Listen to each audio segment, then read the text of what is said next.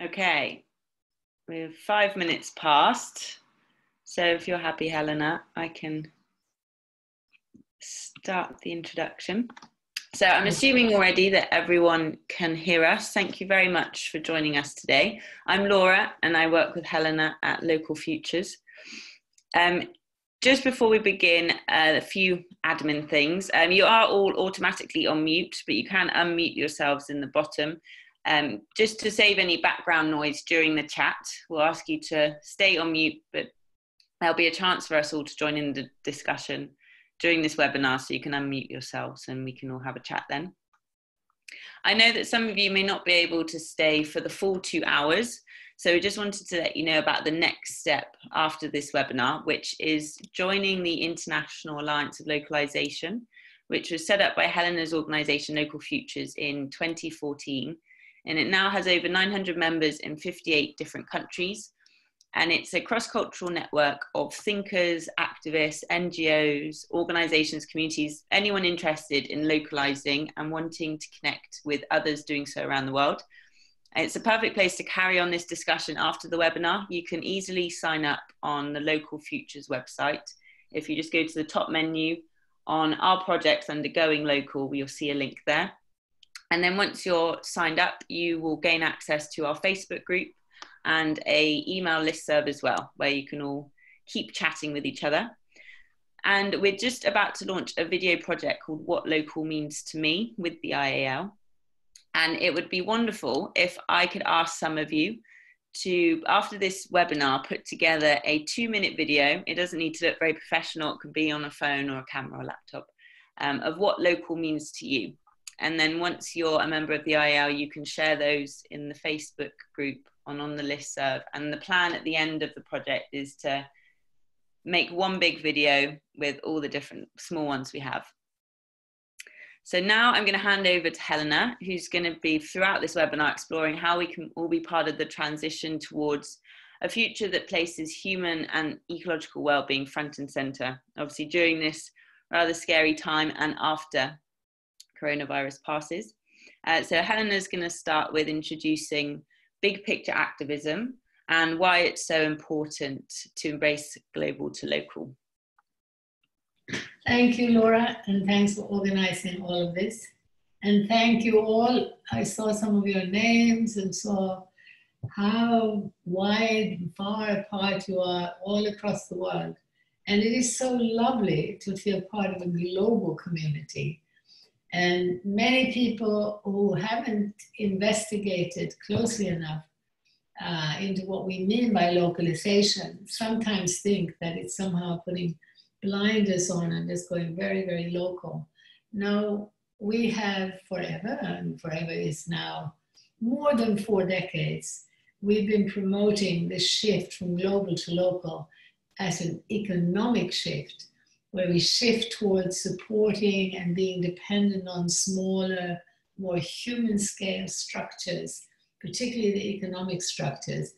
And that in no way means retreating from the world, and it especially is not going to be possible as a real structural path to genuine human and ecological well-being if we don't collaborate, if we don't build up a movement big enough, you know, within our countries, but much stronger and more aware, if it's also across many of the boundaries that prevent us from seeing what's happening in other countries. So it's actually really important from our point of view to have this very big picture.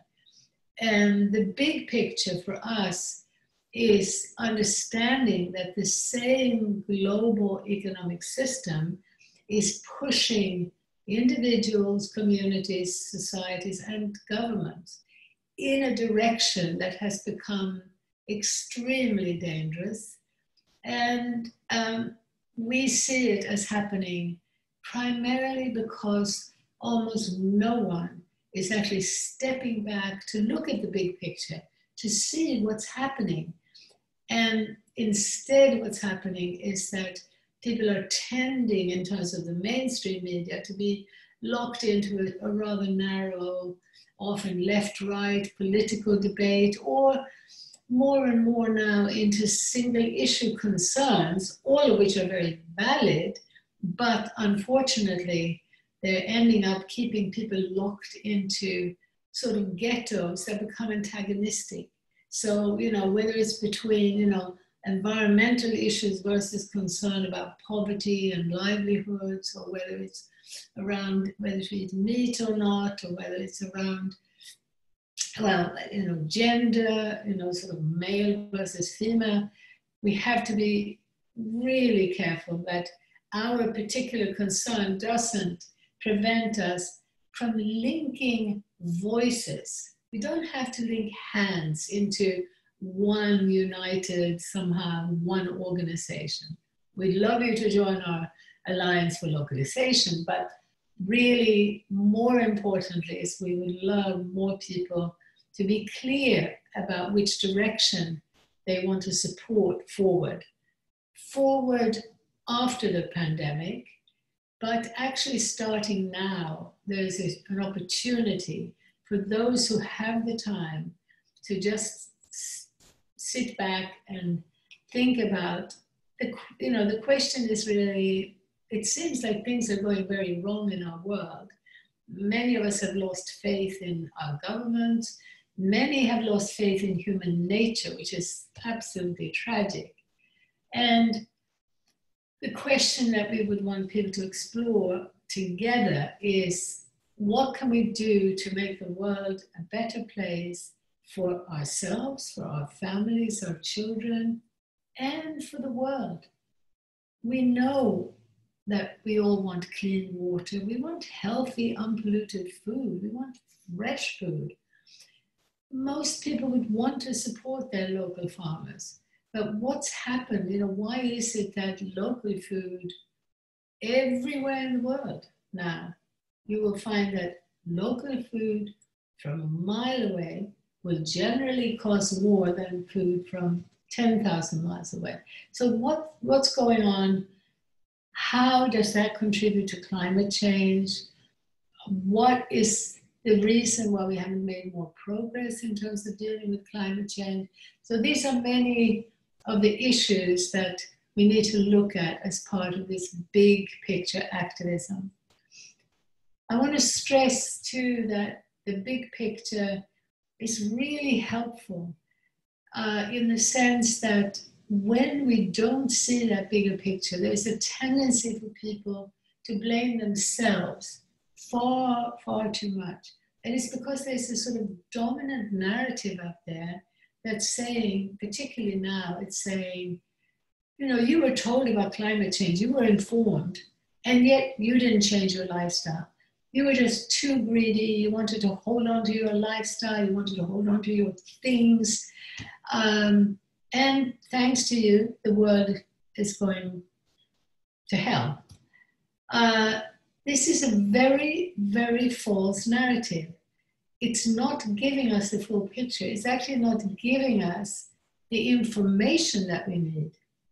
We're told now, even in environmental circles, that information doesn't help. People don't learn from information. It's a very common narrative right now. What that neglects to look at is the fact that the information that would have been very helpful in terms of figuring out how to rapidly, systemically reduce emissions, that has far more to do with what was happening to production, to industry. It has far more to do with the fact that in this last 30 years that we've been discussing climate, in that same period, with the help of our governments, giant global businesses that own our seeds, that own our pharmaceutical supplies, that are beginning to own the whole world. These giants have been lobbying our governments to give them freedom to do as they like, to go in and out of any and every economy. And what's been happening in the last 30 years is that they have massively increased their ecological footprint, and with it, our ecological footprint. But we didn't ask for that. It was not driven by consumers. We were, in fact, not only not asked, but we weren't informed, because tragically both left and right went along with this idea, this mantra, that free trade, freeing up trade globally is in everybody's interest. Now, most people, tell us, well, Helena, we know all this. Why are you talking about this? We know all this. There's no point talking about it. What are we going to do?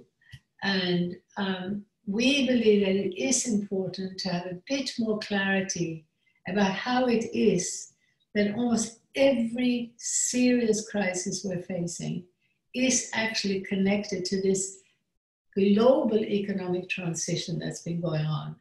And it is a transition that most people did not know about. They have a sense that big business has too much power. People know that these giants don't pay tax usually, and that's a problem.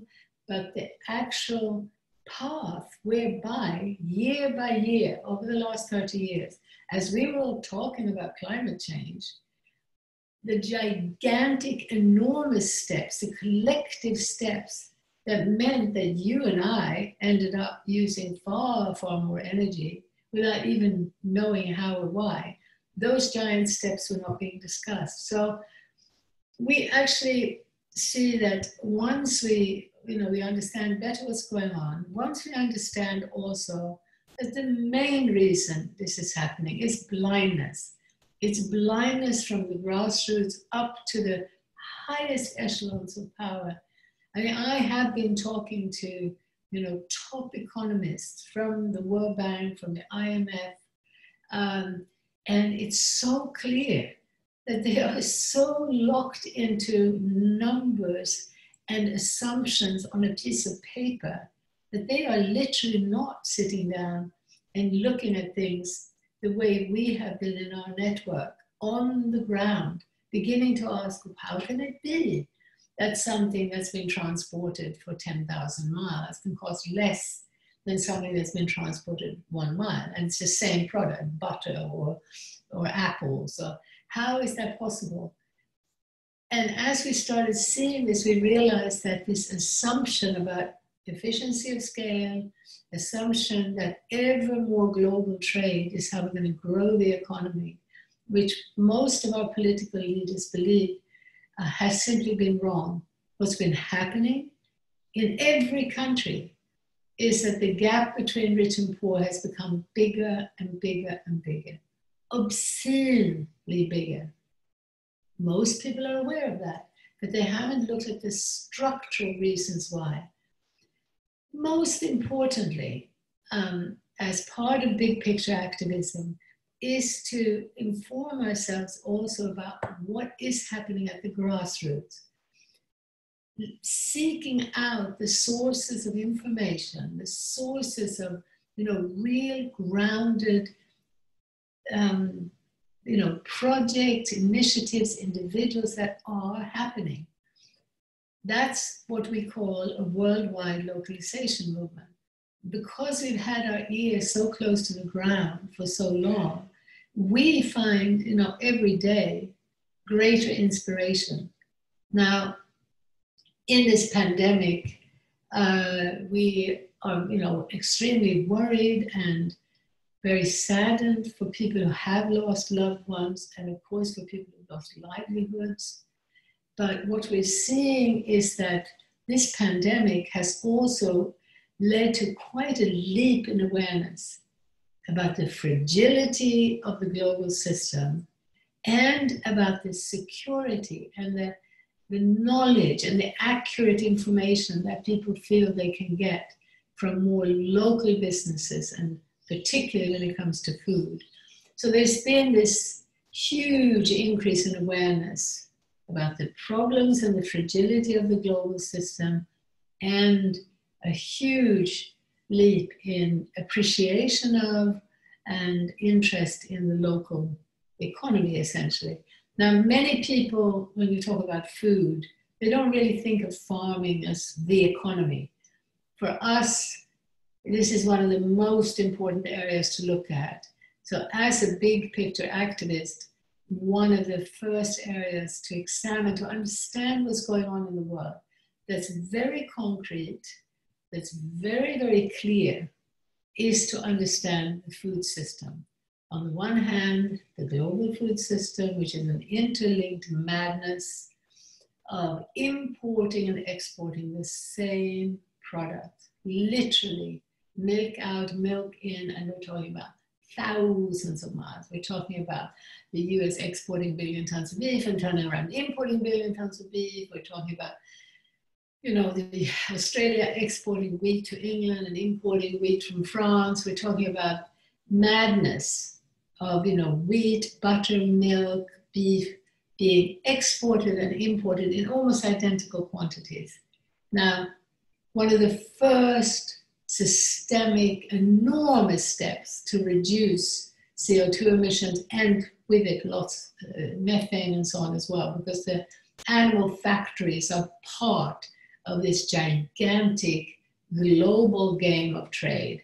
So in terms of ending the animal factories, in terms of massively reducing emissions, restoring health to soil, shifting away from this game of giants and playing just a mad game, all in the name of a type of growth which is actually growing the wealth for fewer and fewer individuals and fewer giant corporations. And all the time, this giant game is leading to job insecurity. So even if you're the head of Exxon, you were threatened because you knew there was going to be a merger and you're running faster and faster. And then when Exxon and Mobil join, there's only one CEO. Previously, there were two. So people are chasing their tail in the name of growth, in the name of GDP, in the name of global trade. In order to become a big picture activist, you don't have to study economics. You don't have to go into great detail, but it's very helpful to study some of these basic truths about what's happening, basic principles, and to see that it would make a lot of sense, instead of this craziness, to start strengthening local economies, starting with food.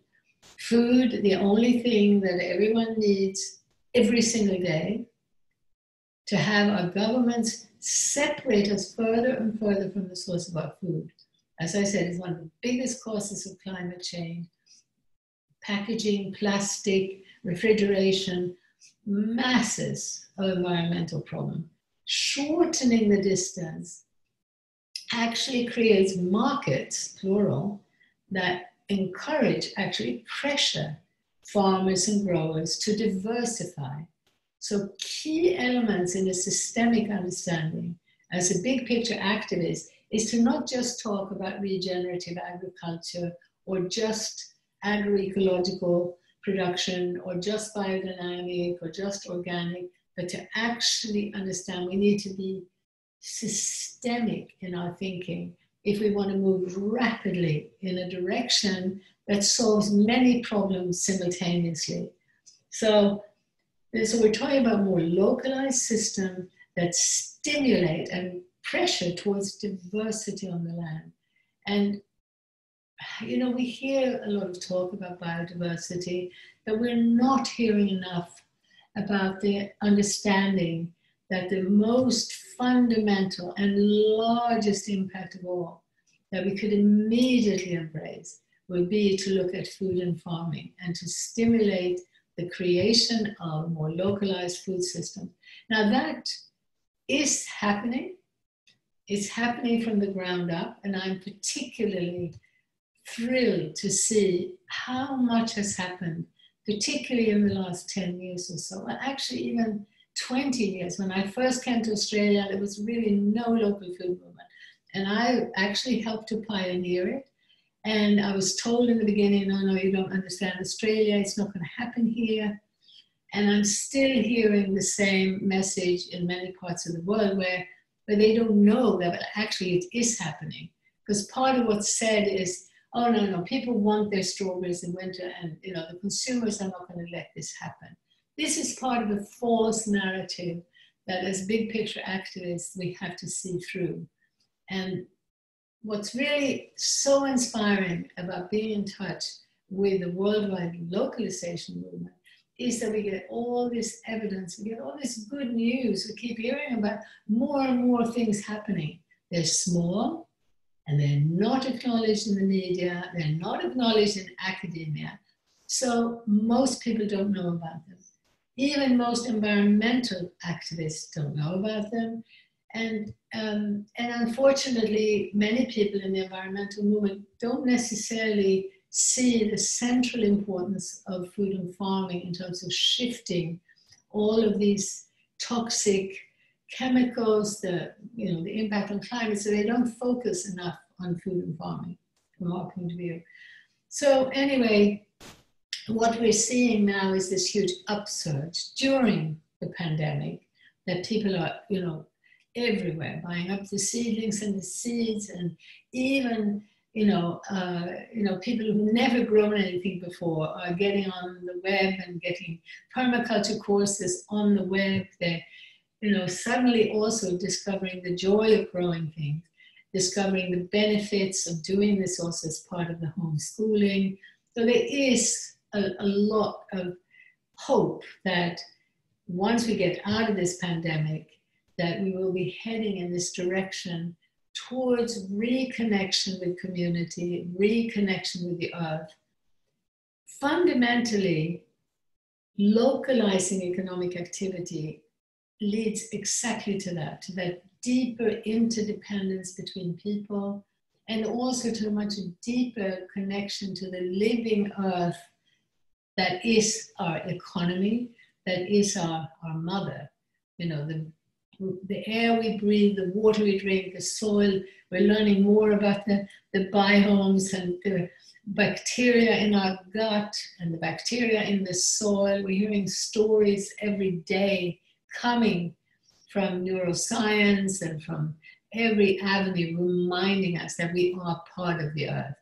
So localizing is the path that can allow us to structurally move towards living in a way where we are connected, where we feel that connection. Because it takes us closer to the living earth and to the water and to the trees on which we depend, it also creates a greater sense of responsibility and accountability. It's a prerequisite for genuine democracy. Now, all of that, I don't want to assume that you'll go along with in my just saying so, but I really hope that you'll be interested in pursuing this avenue of thought and this clarity about, on the one hand, the global path, which has been, as I say, led primarily because of these trade treaties that have taken, that have given giant businesses more and more freedom. But it's a path that fundamentally takes us further away from nature because it's absolutely structurally linked to continued urbanization, to the degree that really well-intentioned people, like an expert in the UK the other day named Tim Lernig, he comes up with a big report, reporting to the Treasury that farming only contributes 1% to GDP. So let's stop farming. Why are we farming? That's crazy. That's wasteful. Let's be like Singapore and import all our food.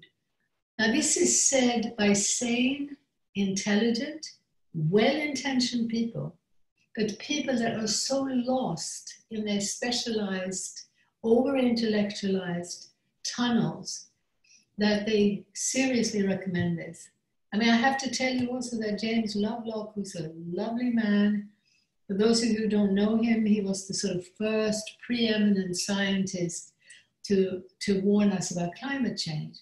But even at that time, he was also advocating for synthetic food because he felt agriculture was contributing so disastrously to climate change, and because he had no knowledge that in many parts of the world, and I hope in Australia you've heard, including the elders in this country, they were actually managing land. They were actually farming for tens of thousands of years.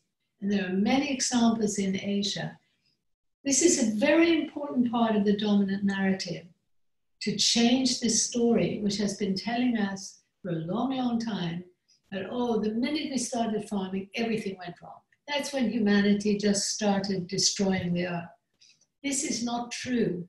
And it keeps us running and keeps us imprisoned in the madness that now means that a lot of people will go along with the idea of 100% urbanization. And many people will go along with the idea that we should either be importing all our food from somewhere where these invisible slaves are going to grow it for us, and we're not thinking about the transport and the energy and the packaging, or we're going to just create it synthetically in laboratories. Now, I believe that most of humanity today, when asked if they would like to see a shift in policy to support localized food systems, to support a better balance between urban and rural, to support the young people who are in small numbers, but increasing numbers like this, who are discovering that they actually love being part of producing food when it is linked to these more localized systems, because that means they're not working in a giant monoculture surrounded by noisy machinery. They are actually working on smaller farms, highly diversified, and with many people, community around them. Every day the work is different, and the joy of working with healthy soil and healthy production, and very often having contact with the consumers who appreciate the food, is something that is perhaps one of the most enjoyable livelihoods available to us. So it's not that no one wants to farm. No, no one wants to be a migrant laborer and in a giant monoculture. And a final thing I want to say about food, I'll probably come back to food, because food is so central. It is so important. It is the biggest area, the thing we need to focus on, first of all, to understand what's going on and to understand why so many things have gone so wrong, but also to make the shift towards healthier, genuinely sustainable economies and more enjoyable societies and lives. So the other key thing about all of this is the truth is, which we are not hearing, that when it comes to food and farming, fishery, forestry, efficiencies of scale are a complete myth. There is not an efficiency of scale when it comes to the natural world, except that the efficiency is the smaller the better.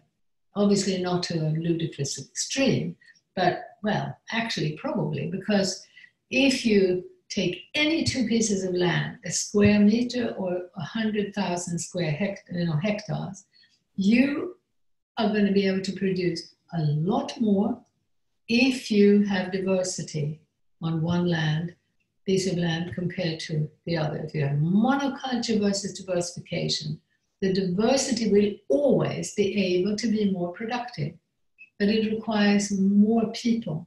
It requires now, today, the understanding that this techno-economic system, pumped up by so-called cheap oil, which was never actually cheap, world wars, etc., pumped up by cheap oil, what was done that was efficient was to liberate people that had sometimes been standing literally as slaves on huge plantations, or later on colonized and in effect slaves.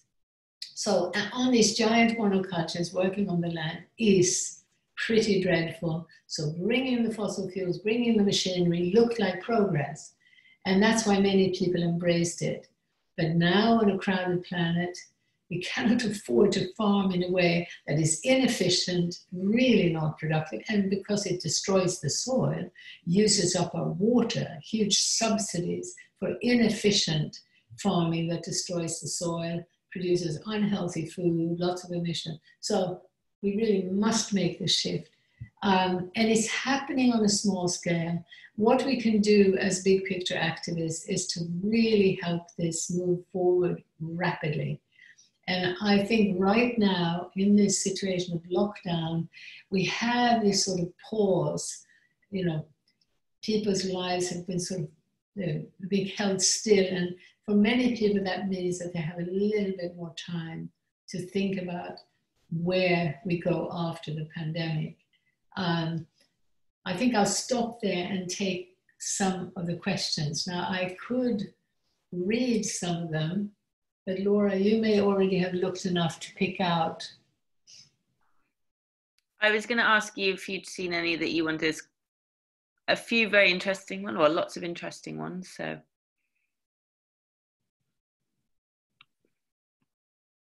well, I'm just seeing one here.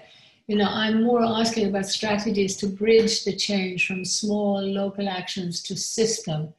You know, for example, lots of community gardens don't have the money or people to affect system level change. Very good question from Stephanie. No, that's absolutely true. And you see, this is also why we are talking so much about big picture activism, because what we're wanting to encourage is that people do join these small, completely underfunded projects that miraculously have managed to take off because they've taken off because there's this intuitive, I would say, knowledge in our DNA. In our evolution, we evolve closely connected to nature and to others, to intergenerational community. That's in our DNA. As we're cut off from others, pushed into this competitive race, alienated in our high-rise living in the big cities, we develop a thirst, a longing for reconnection. And I want to say more about that later, because once you step back and look at it, you'll see there's so much evidence for this. But anyway, we are urging people to actually take that action by either joining or starting one of these small ones, virtually on, you know, what they call it, a smell of an oily rag or whatever, because there isn't very much money for it at this time. But what we're seeing is because there's a lot of interest, and you know, you can still help to get something going on very little money, and you can probably join something that already exists or support it. But the big picture activism comes in precisely because if we're going to make this happen on a much bigger scale, and I want to say very clearly, don't fall for the trap of believing that bigger scale means we want all these farms to get bigger. No, we want a multiplication, replication. We want to promote small scale on a large scale. We want to speed up in promoting the understanding that the human race needs to be able to slow down. So we need rapid, big picture activism for us to realize that if we go down the techno-economic path, which is the global path now towards robots, literally robots, doing the farming, linked to drones, linked to satellites, to monitor carbon, that's being pushed also with the help of the FAO and the UN. Now that is a path that is going to further speed up urbanization, competition, alienation from nature, from community. So we need to really get a clear package, a vision out. Now we need to do that even at the local level. Now at the local level, what's thrilling is that the localization movement has already generated enough momentum. So there are many examples of people coming together to actually raise funds collectively to start some of these initiatives. And in some cases, people are putting in, you know, $50,000 each and creating, in effect, a sort of local bank. In other cases, people are putting in $100 each and helping, you know, one farm to build a shed, or helping in their local CSA to make sure that by adding a bit of money, people who can't afford the local organic food are able to buy it at a lower price. So there are many ways that there are mechanisms where more education, learning about some of the other examples can help to strengthen the local alternatives. There are also many examples of how now, because of this incredible, amazing action on the part of the grassroots, primarily women, by the way. Without a doubt, the leaders in this movement are women. The ones who are actually doing the work, very often the ones who start the initiatives. They are, as we know, not always the leaders of particular organizations. Although I have to say, when it comes to the worldwide local food movement, even in the leadership positions, it's mainly women. So there, we're seeing, a lot of examples that can help us strengthen the local alternative. And now we're also seeing that from that, at the level of local government, there are changes. And it is again, for me, such evidence about the importance of local. Because what we're seeing is that mayors, even of some big cities, like we work with the mayor of Seoul, and we work with the mayor of Bristol, and several mayors in Tokyo, actually, yeah, quite a lot of mayors around the world. And also local councils, like here in Shire now, they're helping to keep the farmers markets open, and there's an awareness of their importance. So the local governments are responding and to the pressure, and the pressure includes being closer to what's actually happening on the ground. It's having eyes and ears with which to see things. Once you go up to the higher level of the federal national government, they tend to be blind, and they're listening to the tune of the money that's pressuring in this very frightening direction. So that's where BPA or big picture activism is also so important, that we want to build up a chorus of voices that will spell out very clearly to our governments that, a little bit like Extinction Rebellion, that we want to be at the table. We want to have, we want to see accountability. We are going to, the social and environmental movements are going to be at the table to ensure that the policies change at the national level. And that will include a demand to stop this insane trade, and the insane trade, which, by the way, we made a little film by that name, includes this import and export of identical products. Among other things right now, it's like the last little example we got was 20 tons of bottled water from the UK to Australia, 20 tons of bottled water from Australia to the UK. How can anyone accept this to continue when we know what we're looking at in terms of climate change? So we need to get that information out, and we need to have more people talking about it. We need to get more funding to also find more examples, do more research. Most people who are either starting these alternatives or who are trying to lobby local governments, there's such limited resources and limited people. So a big part of it is to raise our voices, come together more, and come together, not abandoning our single issue concern. Those who are deeply concerned about homelessness, poverty, and those who are concerned about environmental issues, we can very clearly show that this economic shift we're talking about is essential to solve these problems, and that we've got this localization agenda, which is about shorter distances between production and consumption. It's about shifting to a multitude of farms, a multitude of businesses, and allowing smaller towns and even cities to survive, not having an agenda that is going to, that is heading towards 100% urbanization into megalopolis sprawls and high-rise cities, high-rise agriculture, hydroponics as part of that. That is a path that is blindly adhering to fundamentalist dogma. Now, sorry, I was so long-winded, but I hope I helped to answer that question.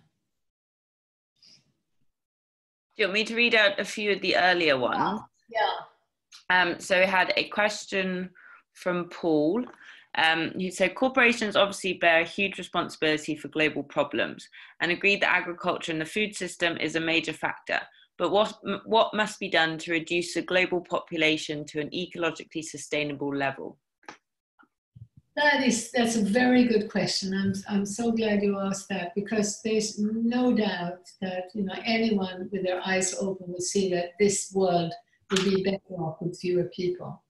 But please help us get out this message that the absolutely worst thing that we can do on an overcrowded planet is to embrace an economic system which has been pushed by both left and right, blindly pushed towards this urbanization, insane trade, and absolutely fundamentally linked to that has been pushing consumerism.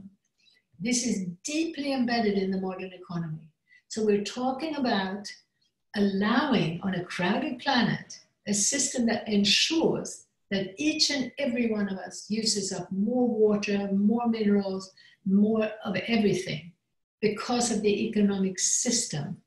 Now, as it happens, as this fossil fuel system, you know, pushed us away from the land into high-rise buildings, away from knowing about what our impact was on the natural world, totally dependent on anonymous structures, anonymous businesses, anonymous activities on the other side of the world, where we had no idea what was happening.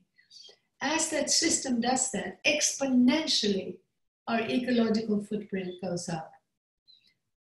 When people are as close to the land as you can be, in other words, totally self-reliant, you know, on a plot of land, you know, growing their own food with their own hands, animals, plants, trees, and so on, that can ensure the lowest ecological footprint.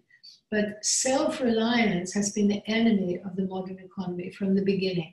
And it's not, you know, it's understandable that, you know, a lot of people don't want to be producing everything they need for themselves. And in fact, you know, my experience in traditional, you know, indigenous culture is that actually self-reliance, you know, just one family, was probably never anything that existed traditionally.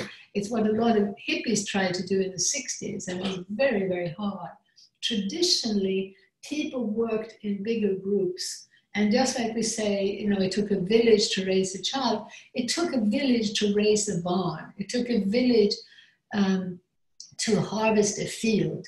So because they had the right ratio of labor to land, what I experienced was that they worked so much less than we do, so much more relaxed, had so much time for celebration, for theater, for music and dance, and relaxed pace. Now, I'm not saying that we necessarily all want to go back to exactly that way of life, because they didn't have glass in the windows, even though it was cold in the winter.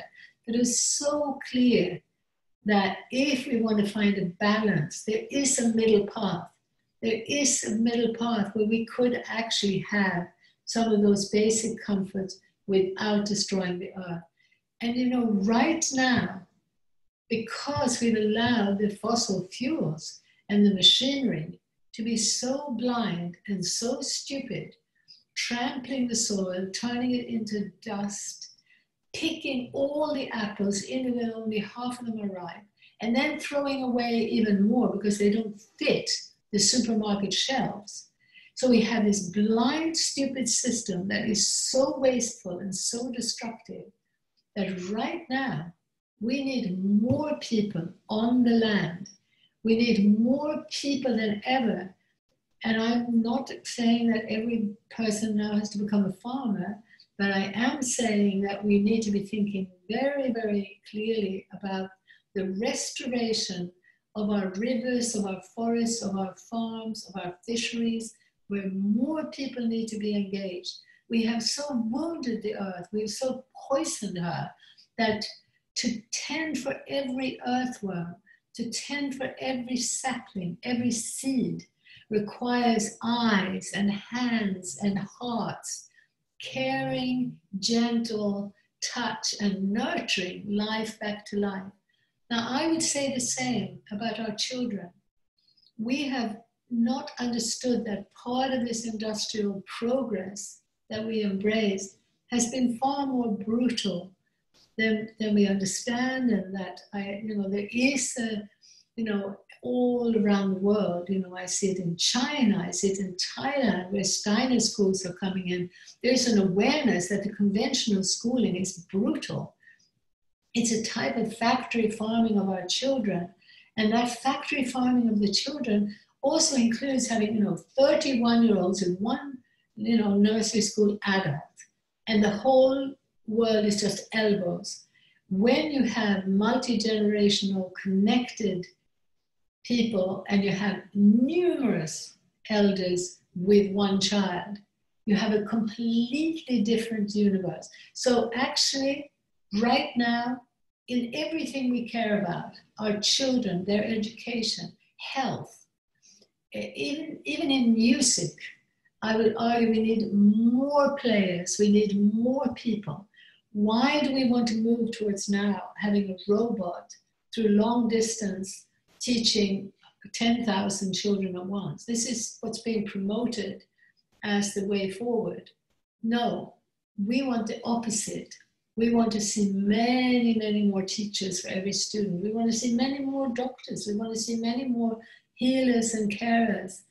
So I'm not advocating for increasing our population, but I'm saying that if we could understand how massively, with the help of people, we could be reducing our ecological footprint, we could be reducing the wounding of many of us who have grown up in a system where the nuclear family wasn't able to answer our needs as a child. We, you know, in the nuclear family, we're so, we've created, I call it, you know, we've been in nuclear family lockdown for generations. That lockdown has consisted of us building these thick, thick walls around, you know, one man, one woman, and maybe, you know, two children, maybe some more, but this very, very intense, far too small situation to answer our absolutely enormous need for love and connection, to be seen, to be heard, to be appreciated, and to feel deeply connected in a collaborative way. I experienced, even in Spain in the 1980s, that there was far more of that fabric still left, even after years of Christian oppression and Islamic invasions and so on. There was still far more of that connection. But then I saw in the 80s how, with the consumer culture coming in, even that was broken off, and people pushed into the city where the space becomes small, the grandmother becomes useless, the children are often in institution. I'm not saying that we can overnight rebuild the extended family. What I am saying is that in the localization that's already happening, you can see that even at a farmer's market compared to a supermarket, you see more intergenerational connection, more time to exchange and talk, to know each other, to know each other's names, more interdependence being built. And that is absolutely essential also for our emotional well-being.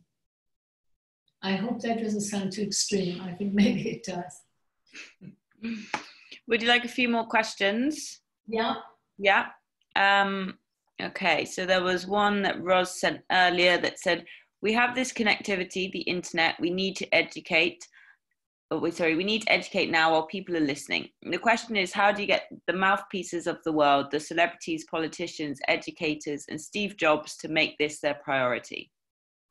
Well, the only way I see is to try to bring out more materials, more films, more books, more conferences. And it's interesting because a lot of people say, well, we don't need any more talking, you know, let's just get on with the action.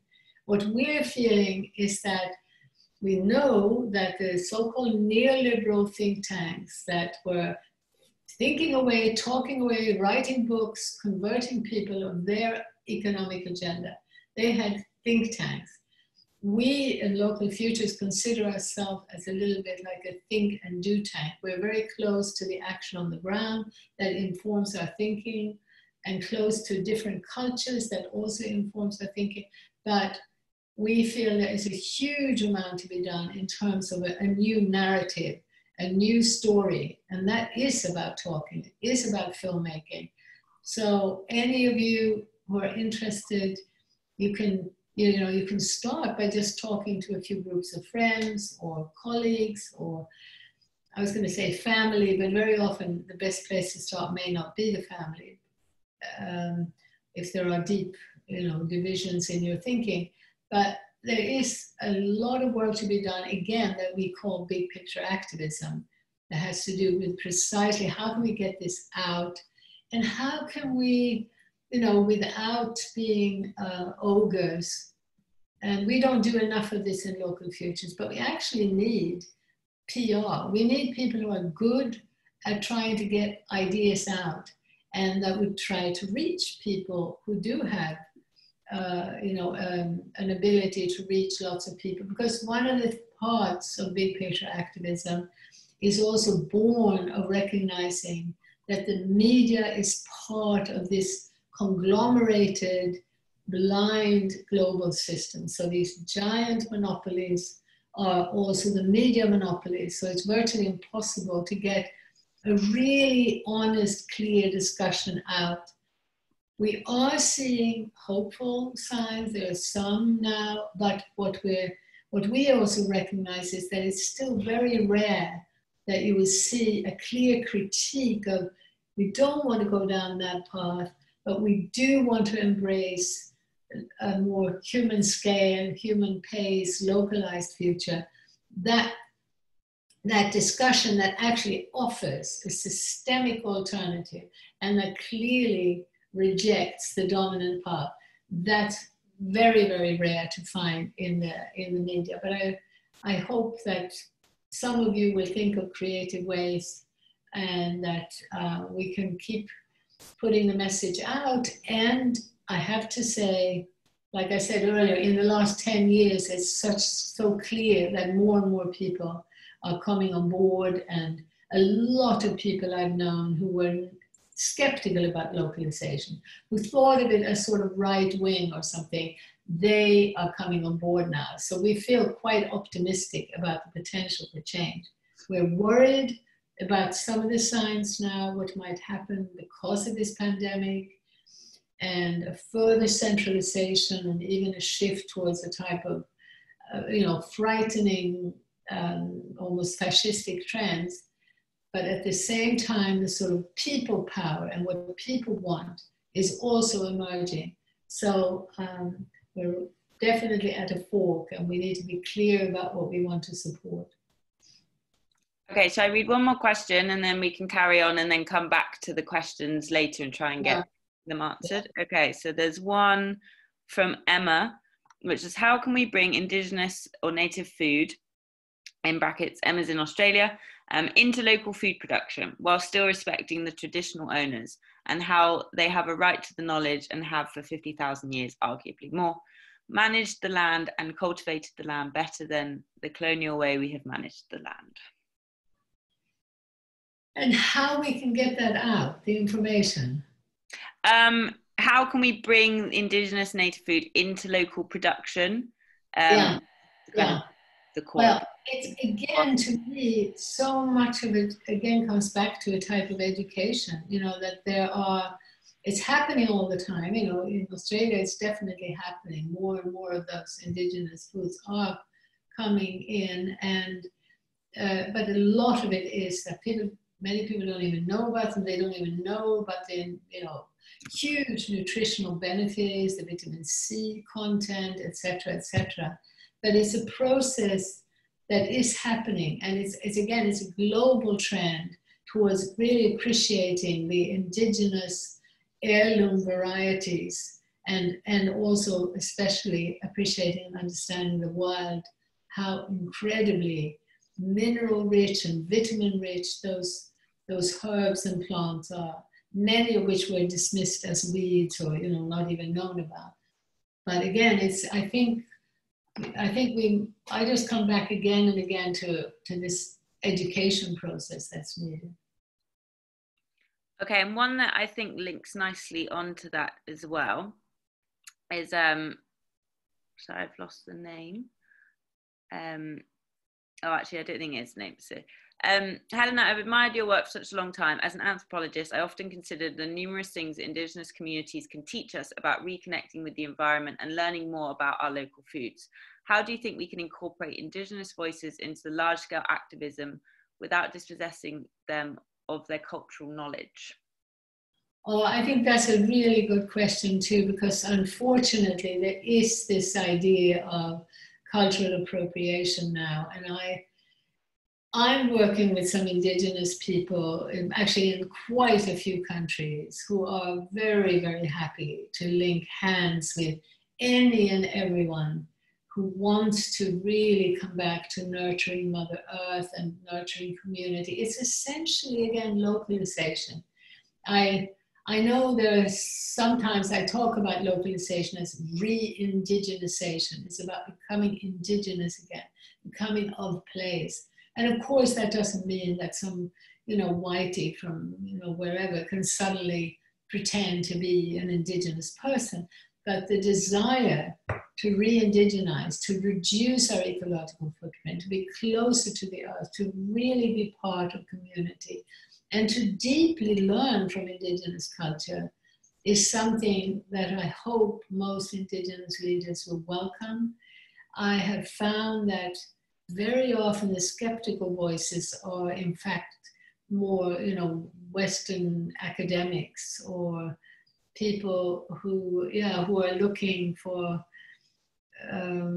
maybe, who are thinking in terms of rights and whether it's standing up for women's rights or Indigenous rights, not looking at how we can work together.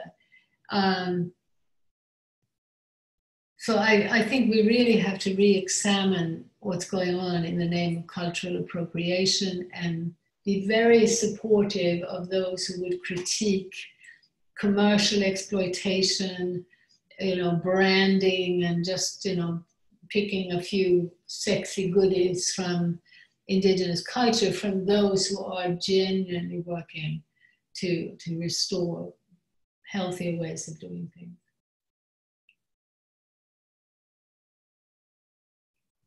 Shall we come back to more questions in a bit? Would you like to carry on, or would you like to continue with more questions now? Well, I just saw that question about the connection between localization and mental well-being.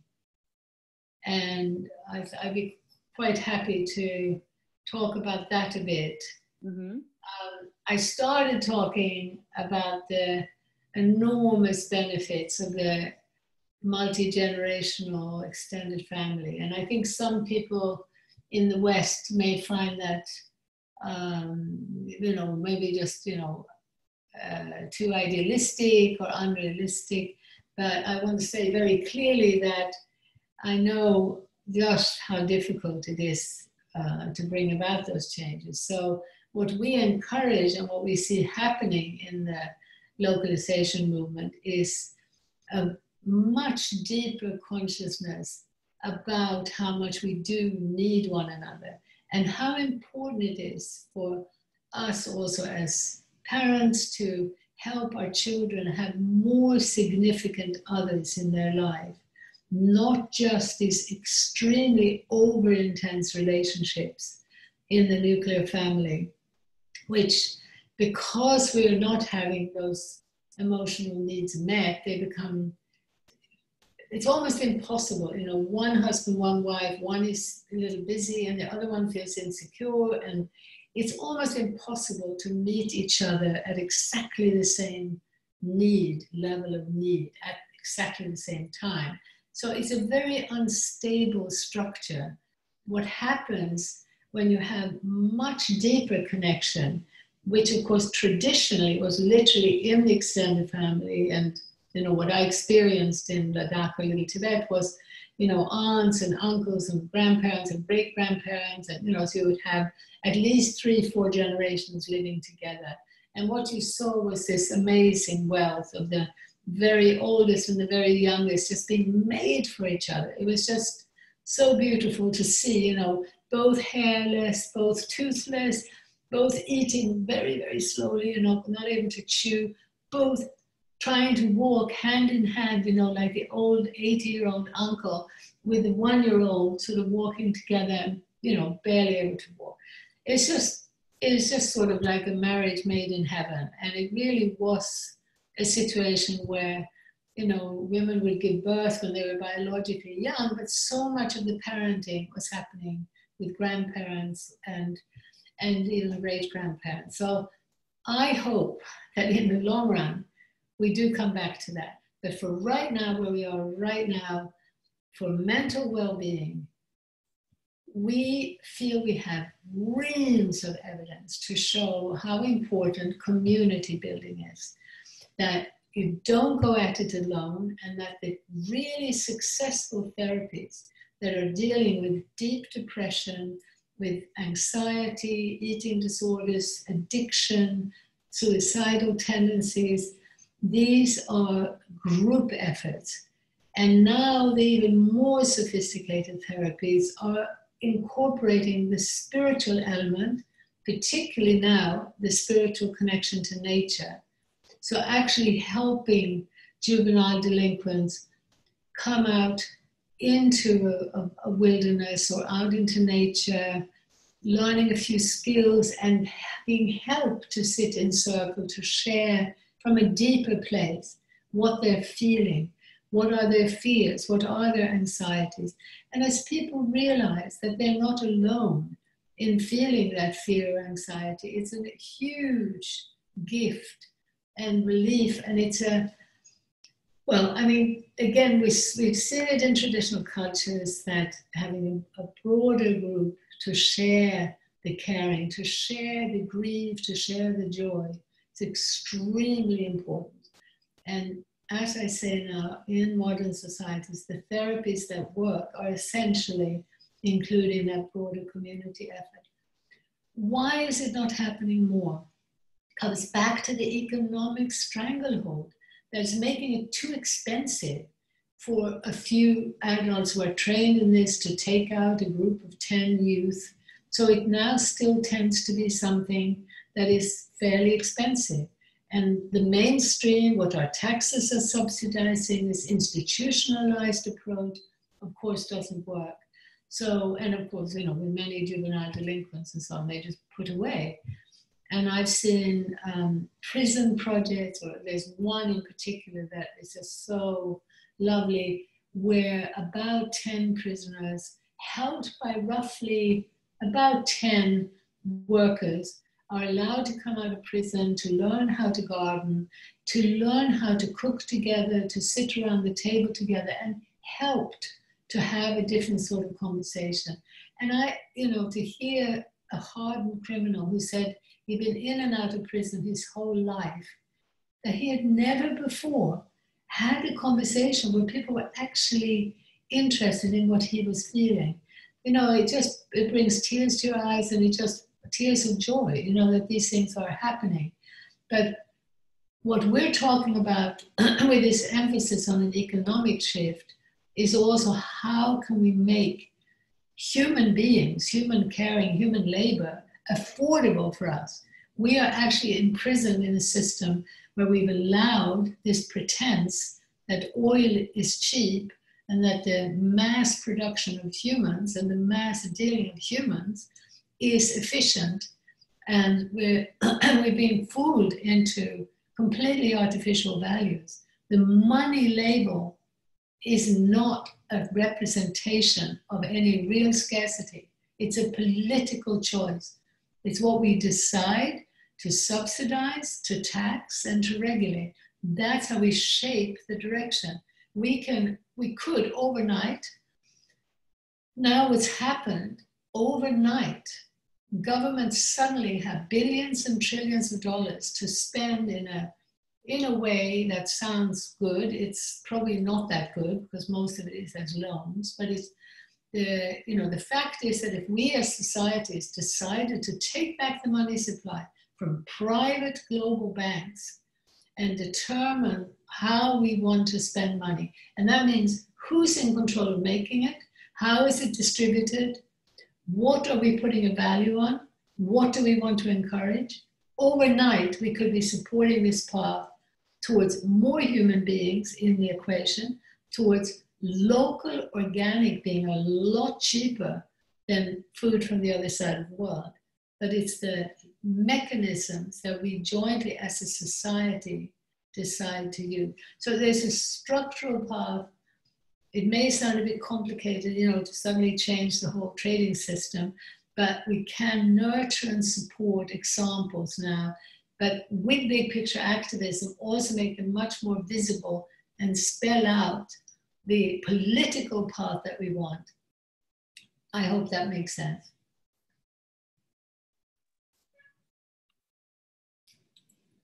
Thank you, Helena. There's one that I know has been sent a few times from Cyprian. So, hi, Helena. It seems to me that what you're wanting to change requires a change of governance, a change of our democratic institutions.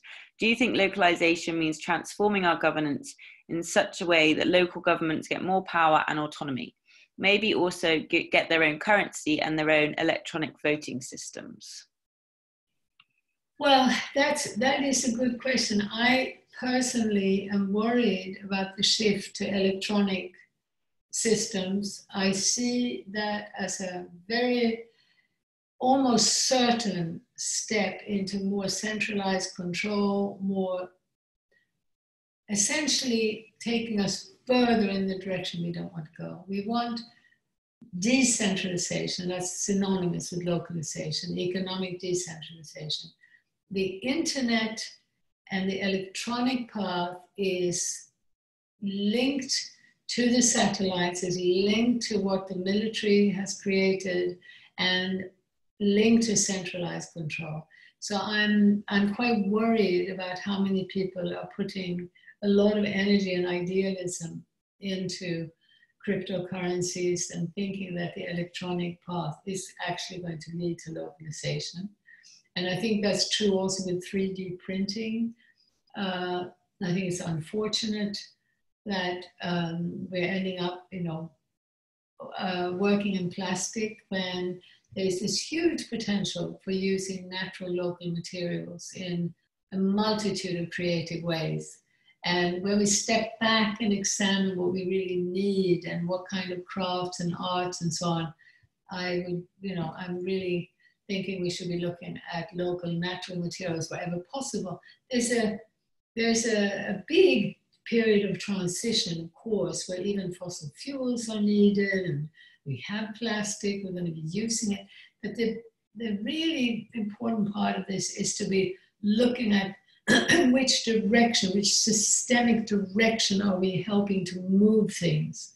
And this is where, unfortunately, for instance, recycling plastic and so on, hasn't been part of a systemic shift to reduce the production of plastic. And very often the recycling efforts have simply allowed a mega increase in plastic and a mega increase, again, also in transport. So, even that, plastic waste is exported and imported around the world as well. So, I would warn about that focus on electronic currencies, and I would also urge people to focus first on building up local food systems, and then from that look at local business alliances. There are lots of efforts where people love their local shop that was struggling because, again, it's employing people, and the shift towards more and more electronics made it more and more expensive. And the local community came together and they created a loyalty card, and they basically ended up, as a local community, keeping the shop alive. It's happened also with restaurants that people loved. It's happened, with farms. So, paying attention to all the various aspects of the local food system, and then local business alliances, community energy. There are lots of examples of people coming together, putting in small amounts of money and perhaps having their own windmill or even hydroelectric scheme.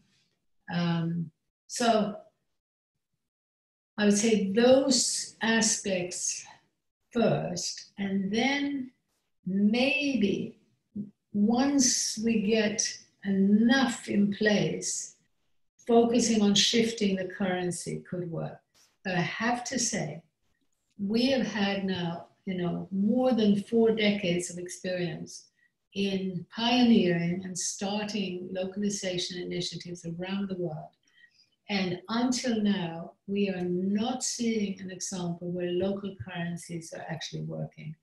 So neither the electronic version nor when people print their own currency or use the internet for something like a Let's scheme, what we're seeing happening is that with that local currency, you can't bring about as much structural change as you can by basically getting producers and consumers together to collaborate, to be interdependent. So even using the national currency, you can change the structure. And then once that really, really grows, we should be able to convert to a local currency. But so far, it hasn't worked anywhere. We started 2 currencies ourselves from our small office in Berkeley and from our very small office in Vermont, where our main colleague lives and who's also a farmer in Vermont.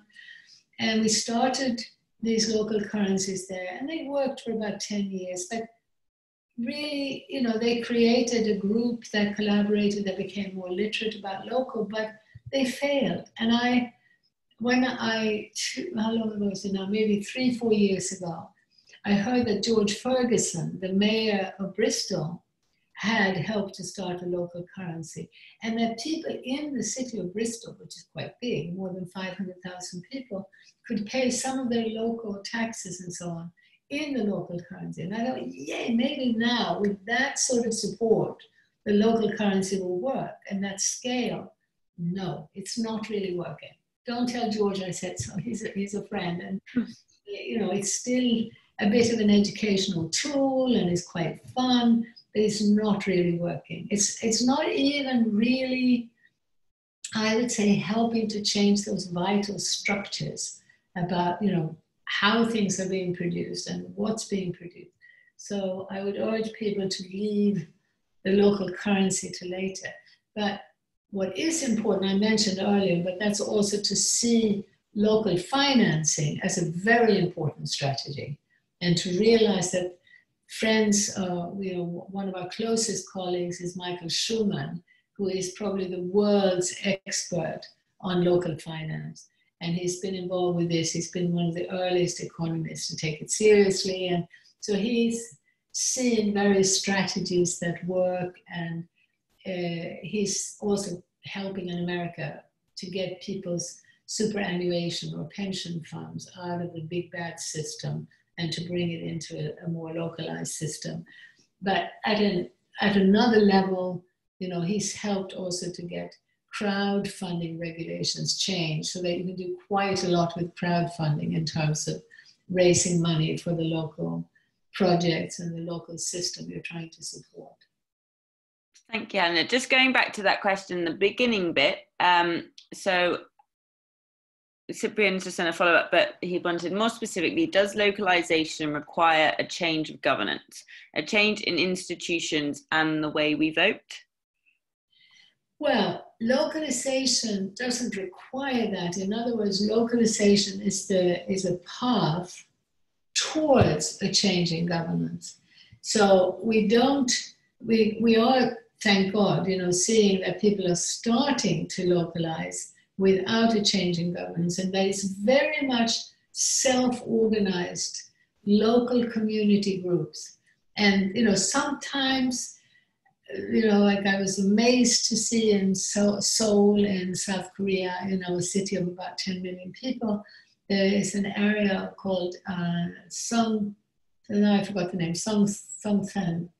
Anyway, I was there, about 8 years ago or something, and there, on the edge of Seoul, there had been a little bit of a park. They don't have much of that left. And they were going to develop that. So local people got together to protect that little hill. and park. And out of that grew more and more collaboration to protect their environment, to protect what they cared about.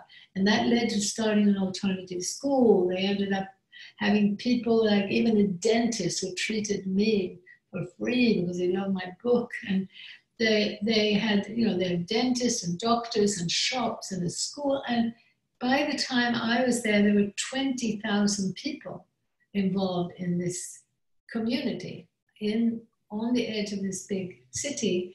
And what was wonderful was already then, a lot of them were very interested also in food as this primary, fundamental economic aspect. And they had already sent a lot of the children in the alternative school to the country to learn about farming and so on. But now they've actually also have their own farm, and some of the community has moved out into a sort of eco community. So that, you know, that's in a way a wonderful model, because really what we do want is to be able to start seeing some of these giant cities shrinking rather than inadvertently supporting this globalizing path where these cities are just going to grow and grow and grow because all the jobs are concentrated in those big cities. The house prices are astronomical, and that's in Beijing, it's in Delhi, it's all around the world, putting enormous pressure on young people, leading to epidemics of depression, anxiety, and suicide among young people.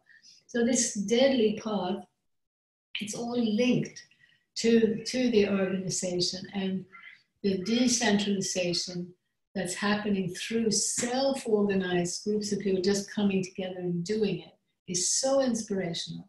But definitely, we want to see changes in policy. We absolutely want to see that.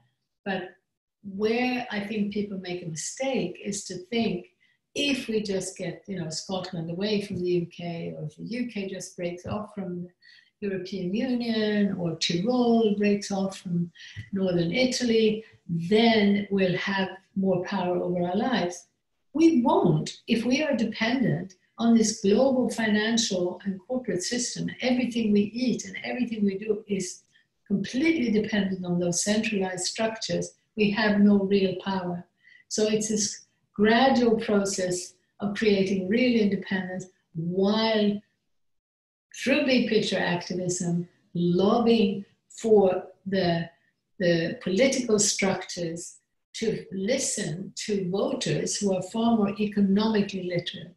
I like to talk about this eco-literate, because we need economic literacy, meaning understanding the basic economic structures. And they are fundamentally about either more global, bigger, more monolithic, more monocultural, faster, urban, and on the other side, diversity, slowing down, smaller scale, and more ecological. But we need also deep ecological literacy to understand why localization is essential, because localization is fundamentally about restoring biodiversity. And in order to do that, we need smaller businesses with more people to actually be connected to the land.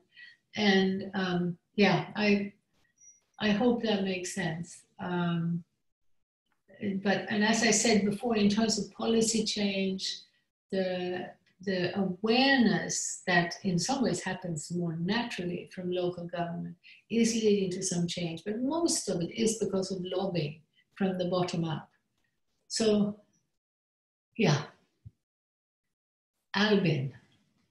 I was just going to say, Helena, maybe now is a good time we move on to the part where we were going to ask people of examples of their communities coming together during this time, during the coronavirus pandemic, and obviously other examples of localization happening around them that they may be part of or that has inspired them. So if you're happy to do that. Absolutely. Okay, so if anyone has any examples, I think the best thing to do is if you raise your hand in the chat, not in real life because I can't see it, and then I can select you to join the conversation and chat. So let's wait and see. Okay, Joel, I'll allow you to speak. And Michael, I'll also allow you. and then hopefully you can all chat. I think you might be on mute, so you may need to, I can unmute you, but you need to accept my request to do so.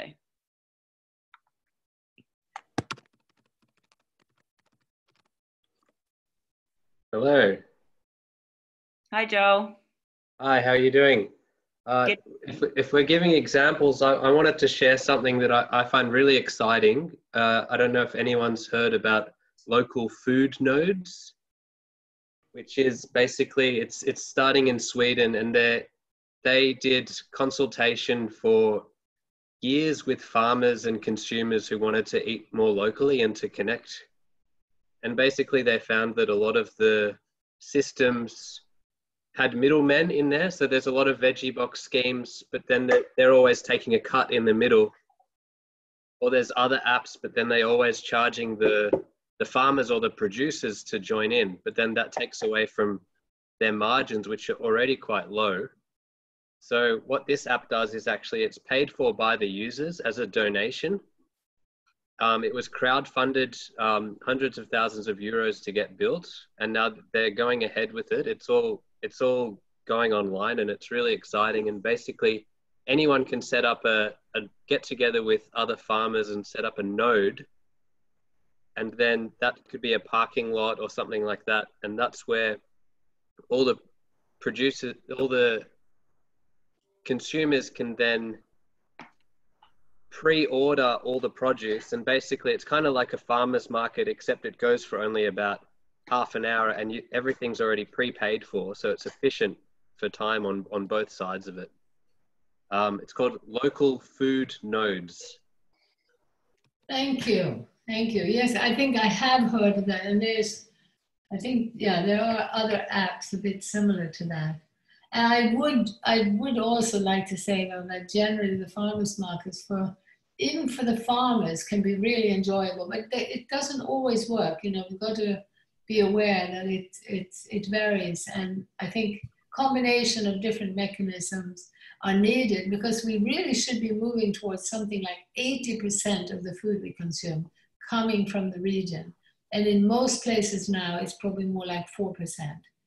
So it's a major shift that's going to need lots of different mechanisms and many different avenues to make it really viable.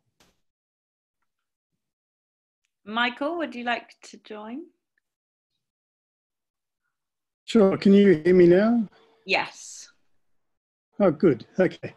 Yeah, look, thanks, Helena. This is fantastic. I've just come from a meeting with a veteran permaculturalist who's working here at Crystal Waters in Queensland, and he's setting up the Centre of Advanced Permaculture. And the plans that he's got for creating lots of opportunities for people to participate and learn and create food practically and do all of that. It's very, very exciting. And through what I'm doing, which is a global magazine called Eco Village Voice, I'll be promoting him and creating videos to disseminate a lot of this information and create training courses for people to follow a model that works, that, he's tried and tested kinds of models through his work overseas in creating or recreating villages or resurrecting villages that have suffered through natural disasters. And yeah, he's been doing that for many years. I'll put the link in here, and there's a sample magazine where you can go, and I'd love to talk to you further too about. What's his name? I think I know him. Steve Cran. Oh, no, okay, because do you know the older guy at Crystal Waters who's been doing a lot of eco-village work and permaculture, originally from Switzerland? Max Lindiger. Yeah. And we've also got Maura Gamble here, who's very, very active as well. Yeah, I know Maura very well too. So both Max and Maura got probably 30 years. Well, certainly Max. Yeah. Yeah. That's very And what Steve's doing, sorry, what Steve's doing with the Centre of Advanced Permaculture as well, it's a farm, but it's also a school, starts to see the vision that Max and the various individuals who founded Crystal Waters come into being. And, you know, I've talked to Max quite a bit and he's very disappointed that the use of the land didn't actually come about the way that they were all hoping. But right now, with a bit of leadership and willing people to come together to create lots of food, it's a really exciting time. Yeah. I mean, again, I just so hope that people will look at the sort of the structures of, you know, how we both need to do it and lobby for policy change, because, you know, so most farmers and growers are operating in this world where, you know, the most important thing we produce is food, and the other most important thing we do is parenting. And both mothers and farmers have just been left behind and, you know, not valued, not seen, and yeah, we just need this big transformation. Yeah, sure. Rabina, I don't know if you would like to also join in. I've made it, I saw your hand was raised. Oh, thanks. I didn't deliberately raise my hand. However, just pertaining to the times we're in, both the demise and the opportunity, I work with permaculture as well on a national and international level. And right now, I'm working much more on the local level. And I'm on the Permaculture Council New Zealand. And around the country, people who are my colleagues, friends, associates are like looking around about where are the gaps in the seeds, who's got what seeds, who's in need. We're not just thinking about our own backyards, our own gardens, but we're thinking about our localities. Like, for example, here in Golden Bay, where I live at the top of the South Island, before our lockdown, a few days beforehand, there was seeds and seedlings totally sold out. Also over the hill in Motueka and around the country, and understand from listening to David Holmgren's launch of Retro Suburbia last night, what Costa was saying, it's similar in Australia as well. So this is our autumn. It's a slower growing time, but it's still a growing time. And it's kind of an informal assessment of where are the gaps and who's got plenty, and particularly we're in a garlic search right now. And so bubbling up from these grassroots is this out of the need is just really starting to take off, this local linking. And through our permaculture network, we have these bioregional contacts that we're now trying to strengthen and doing this distribution and need assessment through that. I think I'll leave it at there as like an example of a response of the times. Yeah, it's exciting. Thank you so much for your work also, Rabina, and of course, and for mentioning David, who I just think has also been a fabulous voice and actor in the permaculture movement.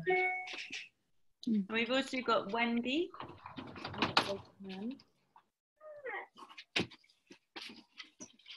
Unmuted, so we should be able to hear you. Well, there's also Christian who raised his hand muted. Oh, hello, Wendy. Yes. Can you hear me? Yes. I can hear you. Can you hear me now? Yes.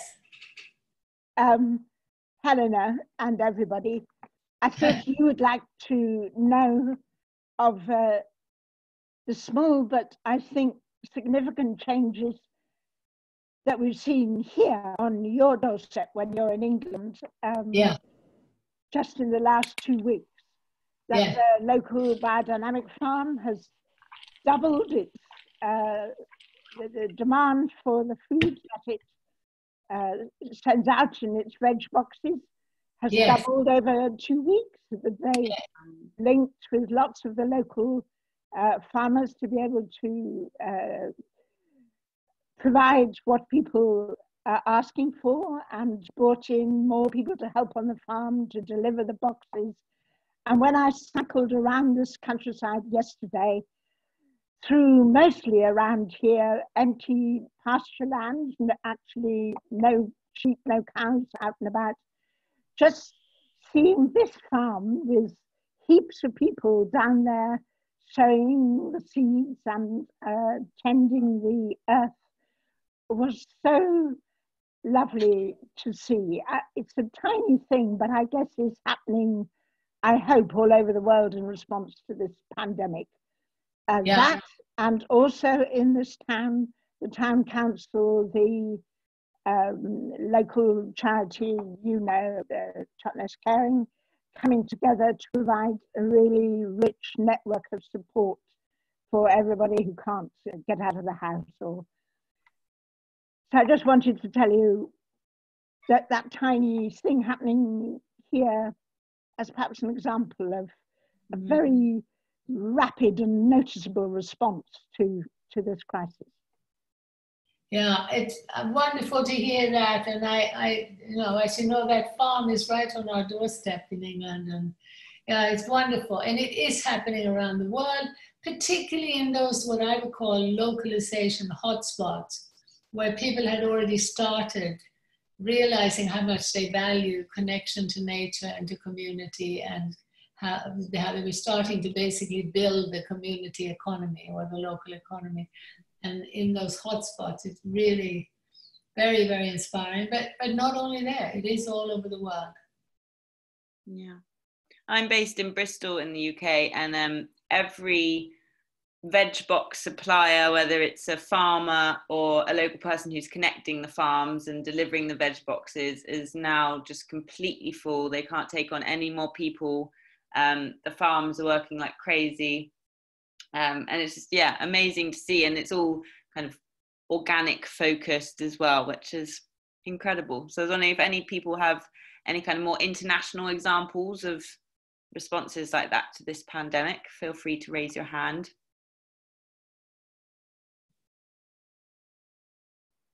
I think maybe everyone who wanted to chat has... Oh, no, there's a few more I see. Okay. Abby, I think. Hello. I'm sorry, this is slightly off topic, but I cannot resist the opportunity. Locally, we're fumbling along as best we can, but I am in contact with a young woman from Ladakh, who of course cannot join this webinar. Can you hear me? Yes, I can hear you. Yeah. You don't need me to tell you, Helena, that they know exactly how to survive on this planet in small communities. So in terms of that, they're okay in the villages.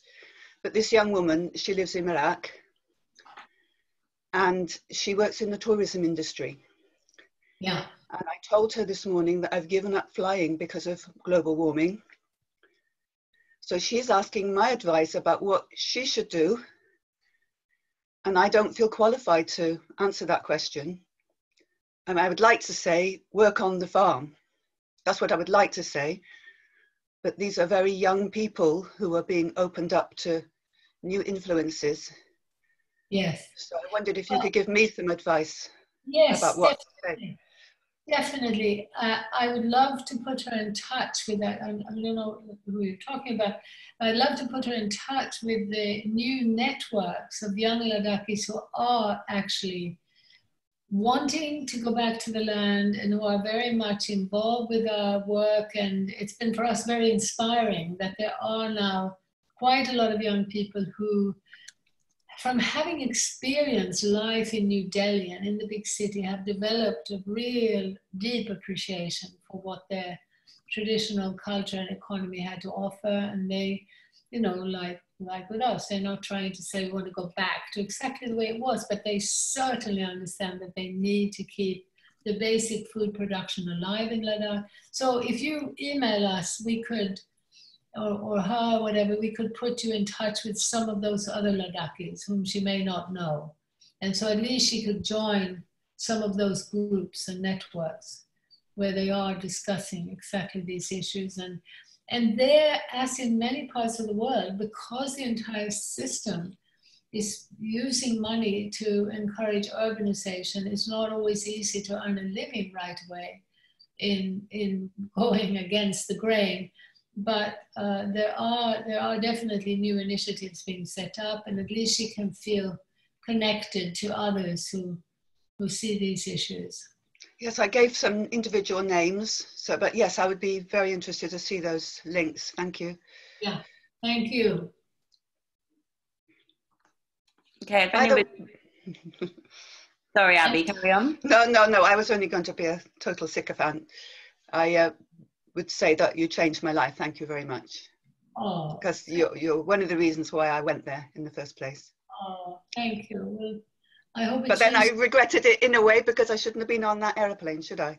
Oh, I'm not so sure. If it changed your life, and if you, yeah, it's another longer story. But I've actually been rather worried about people who are, you know, until this crisis, and even now, I don't know what's happening in this insane trade system where we know that fish was being flown to China to be deboned and flown back again, and scallops from Tasmania to China to be open and flown back, and nuts from right here flown to China to be cracked open, flown back again. We don't hear anything about what's actually happened to that. What we do hear now is that Britain wants to import 30,000 migrant workers to pick the fruits and vegetables because they're locked into this absolute insanity of this trading system, which now not only includes exporting half the food and importing identical, but importing the migrant labor. I mean, it's just this dislocation, disconnection, the long distances all the time, and extractive capitalism that is creating this world of a few billionaires and these mega corporations. It's just crazy. So I really feel that people like you and many people who are actually ecologically and culturally sensitive and concerned and who would like to both learn and try to spread the word about another way, I worry that they don't travel. Whereas until, you know, before COVID, you know, the proponents of mass tourism, the proponents of consumerism were traveling more than ever. So it's something to really think about. It'd be fine if all of that unnecessary flying, including the food back and forth, stopped. The world would be a lot better off. But if we who care stop flying and you know, as I say, those who are employed to promote consumerism continue to travel, that's a real problem. Yeah. Julie. I just want to read out something that Nicole's put in the chat box, which is a nice example of localization in practice. So demand for local food has spiked in Alaska these last few weeks. Of course, it's still too cold for new crops to be ready, but all the potatoes, carrots, beets remaining from the last fall in huge demand. I work for an organisation in coordination with others to spread the word about the coronavirus resources and safety protocols for farmers, and to spread the word about local farming to the public. We're hoping this pandemic will actually be a catalyst for us to grow the local food movement here. It's been growing this last decade, and we have 30% raise in new farms in the last 6 years. This could be the push to encourage the general public to view buying local food as normal.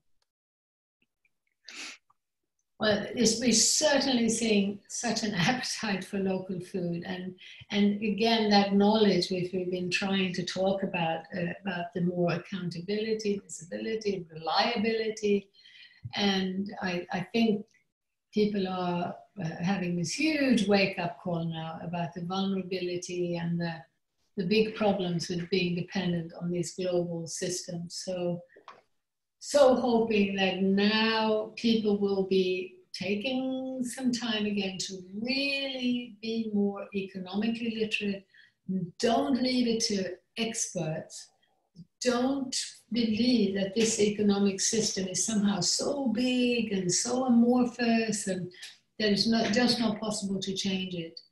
We really believe that the biggest obstacle is the lack of understanding of the components, the structures of the global path.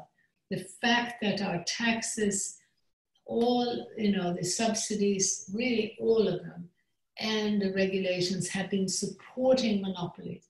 And the biggest frightening thing there is the monopolistic control of who actually fabricates money. Giant banks fabricating this as debt to government.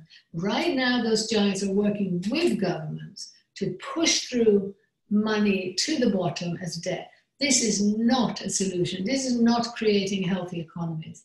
This is a temporary, maybe, let's see now where that money lands. Most of the money is actually propping up giant corporations. But let's pray that some of those crumbs do fall to the bottom and that individuals and small businesses don't collapse. But what we really need is for people to wake up to the fact that this is something that we should be voting about, it's something we should be speaking about. It is not being discussed in any meaningful, holistic way. So please don't believe that most people know all this and that we don't need to talk about it. There's no need for it. It's not true. The structures, the actual structures that are not that complicated, in the same way the structures that can take us towards genuine human scale, accountable, more democratic, more just, genuinely more ecological ways. The structural path lies in a systemic shift towards localizing. We could use other language maybe, but I myself find the message that all around the world, there should be a human right to have fresh, nutritious food available from the region. And that should be considered an economic priority. That food and of course not the water should not be owned by foreign corporations. That, I believe, is an agenda that most people could get behind. And remember, it's so important that it comes from a global perspective. It's not some kind of narrow nationalism where we're somehow just going to look after ourselves. No, this is a responsibility. It's a big shift. It's not an easy shift, but it's a shift that will be a far, far easier shift than to continue down now the path towards robots and Elon Musk's thinking of going off to Mars to find more minerals and resources and dump a polluted Earth. We need to become mature. We need to hear more voices from women who are generally more grounded. They're less caught up in this techno-economic fantasy world.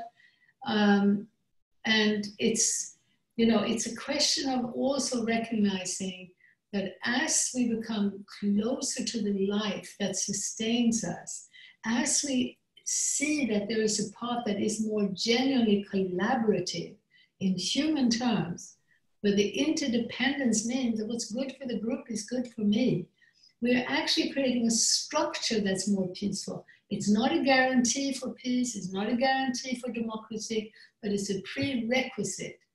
And so the key thing that happens there too, that is so profoundly important, is that as we are closer to the life on which we depend, we become more humble. We move away from what is a collective hubris. It's a collective hubris because we're over-specialized, isolated from and dependent on information and statistics from afar. When we are closer to the reality of that water, of that tree, of that human being, we understand the infinite complexity of life. We understand how little we really know. We understand that we cannot control and hold still and manage life as this patriarchal system that has developed over 500 years has been based on the idea that everything works like a machine, it's separate from everything else, we can control it, we can hold still, and we're going to pump lots of energy now to make this thing go even faster. And unfortunately, even in the Green New Deal, There is too little discussion of decentralization, localization, and a lot of it is coming from vested interests that think they're going to prop up the global insane trade and the global insanity with multiple renewable energy systems, plastering the Sahara with solar panels, plastering ground. I don't want to see any solar panel on any bit of ground. Every bit of ground is holy. Every bit of ground should be thriving with life. Don't put solar panels on that ground. You know, you may be helping it to remain wild, wonderful. You may make it productive. You may help it to hold the water and to be part of that magical relationship that keeps life going. But don't plaster it with solar panels. I think there's a lot that we have to think of, you know. I mean, I don't want to say a lot to think about, because I think there are some basic principles here. And there is some middle path. This is not saying we've got to go back to, you know, every single one of us grow our own food, every single one of us become, you know, native. In a certain way, we all need to become native in the sense of belonging to place. But that's not a prison. It doesn't mean we can't travel. It doesn't mean that we couldn't explore other cultures. The amazing thing is that as we really nourish life, we nourish diversity, we so enrich places, we don't have to travel very far to find something other. And sorry for this final lecture, but I just want to say too that the amazing thing that I saw way back in early Ladakh is also that that richness of diversity starts with genuine, authentic individualism, where we have created a way to live where a child feels seen and heard and accepted as they are. And I just want to say too that partly that was to do with a worldview, which accepted life as it is. They were not caught up with this view of progress, where now parents, you know, are frightened before children are even born, that they're not going to get into the right school, they're not going to succeed. It's all part of a view of progress that, you know, starts with original sin and the idea that, you know, everything is imperfect and our bodies are dirty and sinful and we've got to be on this path of purification and progress. No, this is about a deep acceptance of the complexity and richness of life, which most indigenous cultures can teach us about and most spiritual traditions have at their heart. So I think it's probably... We just added yeah, a couple others to speak if we've got 5 minutes left. yeah. Oh, hey. Can you hear me? Yep, we can hear you. Yeah. Hi, Helena, this is Cyprian. Hi. So I'm following everything that's happening in response to the crisis. I'm trying to look at what's happening in different countries. And of course, the one I'm the most aware of is France. And in France at the moment, it sparked the debate really deeply. So you can see on mainstream media, this debate happening. Are we going to go towards a technocratic society, super centralized, controlled by big corporation, or are we going to go towards decentralization, slowing down, and décroissance, as it's called in France? It's all over the French news. Movements are producing this video asking, you were talking about how the governments are printing heaps of money at the moment with infinite quantitative easing. And in France, these permaculture movements have produced this video that's asking the president, because now they're producing so much money, to invest it in a whole bunch of micro farms. And France, you're talking about lobbying works in that case, but France has been like in a case of almost civil war for 2 years with the Yellow Jackets, and still not managing to push the government to go in that direction. No, I mean, but Cyprian, it's also very exciting to hear that deeper discussion is in the mainstream news. I wish you would, if you could, spend a bit of time writing about that or getting things out in the English-speaking world. Because just as with the 5-star movement in Italy, where they managed to achieve quite a lot, I felt that more international support and building up a broader international movement is a very important part of it.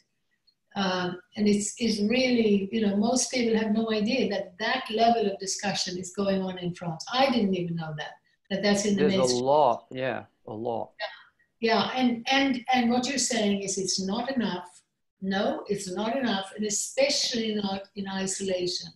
And there is a way in which the mainstream media and the mainstream narrative manages to keep that inside the nation state's walls so that we don't get more support and more nourishment also from outside help. So please help to try to make that more visible, and also be in touch so that we can talk more, Cyprian. I really appreciate what you're doing. Thank you. And yeah, tomorrow morning I'm interviewing the founder of Democracy Earth. And it'll be very interesting because what they're doing is they're trying to override democratic institutions through, of course, electronic systems. But I'll bring in your view and say that Helena, that I interviewed, had this worries about an electronic system. Yeah, I'm also very worried about the idea of global government. Please keep in mind that we're talking then about our tiny voice being one of 8 billion. It's what we need is international collaboration, but let's not forge units even bigger than the nation state. I mean, within the EU, all right, if you're already in there, but really not a good idea to try to move towards global government. And yeah, anyway, not too much to talk about this later. I'll send you an email about all of this. Yeah. Thank you. Yeah, I've put my email in the chat a few times, so if you send that, I can forward it over to Helena. All right. And the last person that was added was Sherry. Yes. Yes, hello, how are you?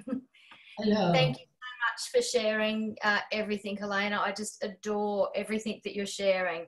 I'd just like to mention here in Byron Bay, over the last probably 2, 3, 4 weeks, there's just been an amazing collaboration of people connecting, planting, guerrilla planting, connecting for seeds and so forth as well. People that I would never have thought would have been the least bit inclined to head that way, they are. And it's a beautiful community, but not only just for the planting, but energetically.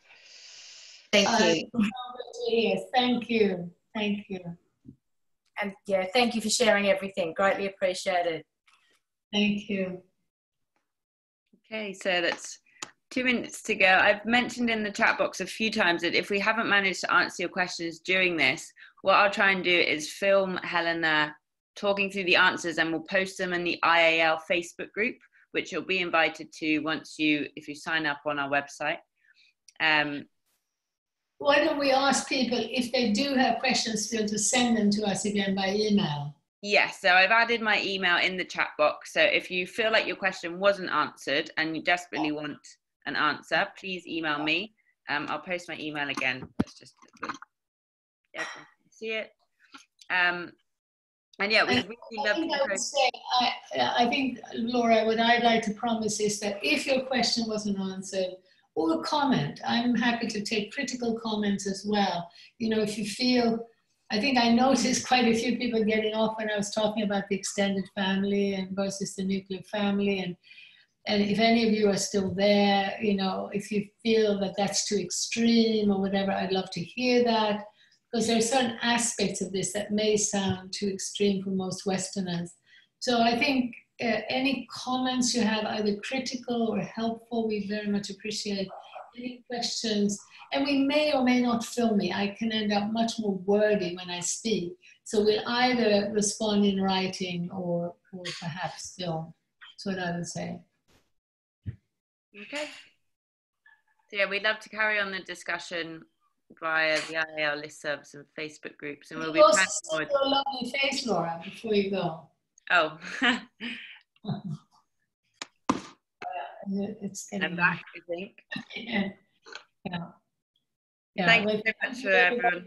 Still there, and yeah, thank you so much, Laura. And I'd like. You would have been online if you did that. Sorry. Oh. I'd like to encourage people also to sign up for our email update if they haven't already. and to join the IAL. You mentioned that at the beginning, didn't you, Laura? Yeah. Anything else? No, I think that was everything. So yeah, hopefully chat with you all soon via the IAL or email, and we'll keep in touch. Yeah. Thank you, everybody. Thanks, everyone.